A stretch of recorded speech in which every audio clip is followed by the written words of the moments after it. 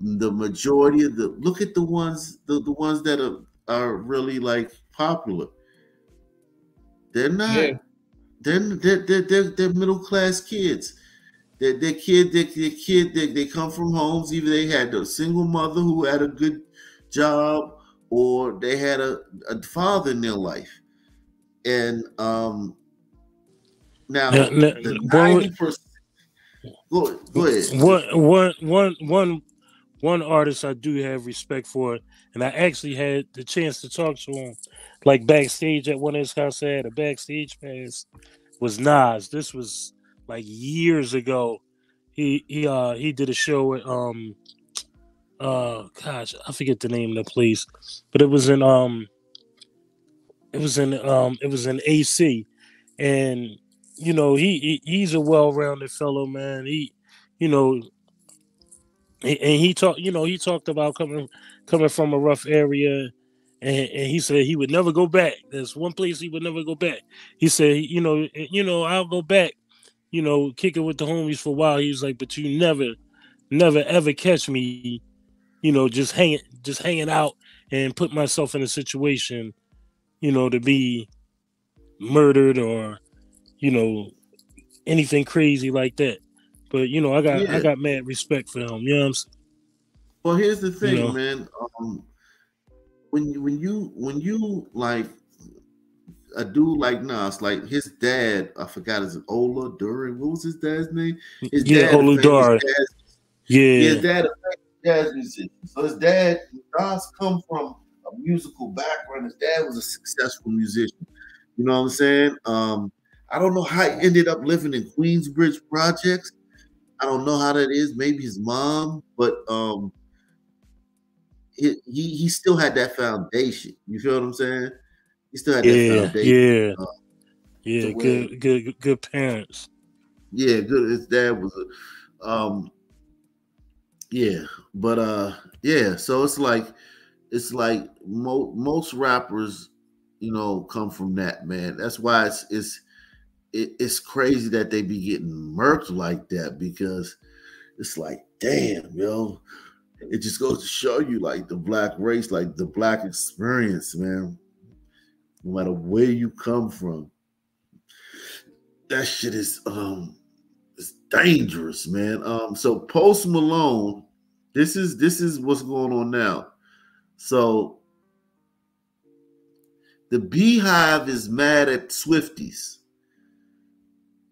because Post Malone, he did a song with Beyonce, he did a song with Taylor Swift, and after he did the song with Taylor Swift, he posted this, because Post Malone, he's a very nice guy, man, extremely nice dude, man. Very thoughtful guy, very mature guy. He said it's once in a lifetime that someone like Taylor Swift comes into this world. I'm floored by your heart and your mind, and I'm beyond honored to have you been asked to help you with your journey. I love you so much. Thank you, Tay. So since he wrote that, after that, people are like, well, he did a song with Beyonce. He didn't do nothing like that. Niggas are crazy now. Niggas are literally complaining that he didn't write a heartfelt note to Beyonce after they did their song. That's how crazy niggas are right now. Goofies. Some So, folks are like man, children, maybe man. Beyonce treated him like shit. Who knows? Nah, it don't matter. You don't have to do everything. Everybody don't get everything. It's like Caitlin Clark. Oh, how come this random black girl didn't get what?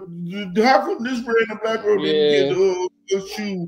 It doesn't matter. Like, listen, man, Look, DVK. I got this shirt that say RIP DVK. If somebody else from Arc Nation passed away, I've been on here for 7 years. Somebody else from Arc Nation, one of the mods that's probably passed away before. I didn't do a shirt for them. Everybody don't get everything. Everybody that's definitely true. Yeah. Black people, though, we demand everything that any white person has. If a white person gets something, we are demanding that one of us gets it. Yep. Like children. Exactly like children. They're like children that look at the glasses to make sure the milk is even. You know what I mean?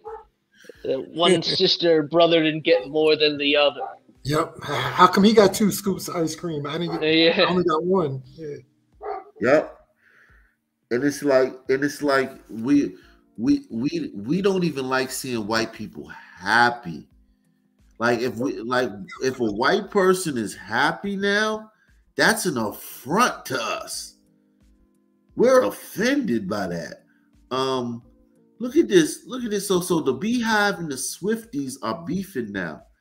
Could you know how ugly that's going to get? You know how mean-spirited and evil and jealous and hateful the BeyHive is? They're a bunch of black chicks that's worshiping this Creole chick and a bunch of LGBT black dudes. Yep. Everyone who hasn't subscribed, make sure you subscribe, man. Everyone who hasn't subscribed, subscribe. And Taylor Swift and the Swifties are a bunch of white girls from middle America that their vibe is definitely not ready for that shit. That's for sure. Yeah, their energy ain't like that. They're hopeful. They're winning. They're happy. She's dating the stud, fucking dreamy ass football player and shit. Her record, everything's nice. Her music ain't about I need a gangster and I need a hot boy and all that nonsense bullshit. You know what I'm saying? It's about love. Even though she be dissing her ex-boyfriends, it's still not like she gonna have her brother come smoke them or some shit like that. You know what I'm saying? She gonna flat their tires and no shit like that. She just talking, you know what I'm saying, shit about the ex-boyfriend and shit. But they're not. If one person, see, here's what's gonna happen. Somebody gonna create a troll account like Swifty fan and say some racist shit. And then that's gonna give the BeyHive the go ahead to just take the gloves off. See, they stand racist things, man. And then you know what I'm saying. And then it's just gonna be done. You know, it's just gonna be over. It's gonna be. Yeah, it's gonna get. They're not ready for black women and a bunch of gay black men. Yeah, the nastiest, sure, like here's two different time zones, man. Like here's the tweet, man. So this is the one he tweeted out after he did the song with Taylor Swift, and this is the one he tweeted out after he did the song with Beyonce. And it's like, y'all mad. So watch. He only did that because she white. They white. White people stick together and all this bullshit. And it's going to be all this nasty shit. Because remember, about 2 months ago, one college radio station somewhere, I forgot where it was, refused to play Beyonce's song because it wasn't in their program. You know how like you might have a hip-hop channel that only plays like Jungle Brothers and De La Soul and Outkast and Tribe Called Quest, and you like, I want y'all to play Boosie, and they're like, nah, man, we don't play that type of music. You know what I'm saying? You might want to go to another channel. Yeah. So, you know what I'm saying? Every genre has that. You dig what I'm saying? The program manager has a certain vibe that they going for on their radio station. So this was my type of radio stations. Yeah, didn't want to play Beyonce's trash ass country song. Those songs are dreadful too. And black people projected that onto the entire country world and said they're all racist. All country music people are racist. And then they started saying we invented country music. And country music, black people started country music. Yeah, I heard that. heard that a long time ago. I never knew if that was true, but black people said we made like all the Bluegrass. major genres of music.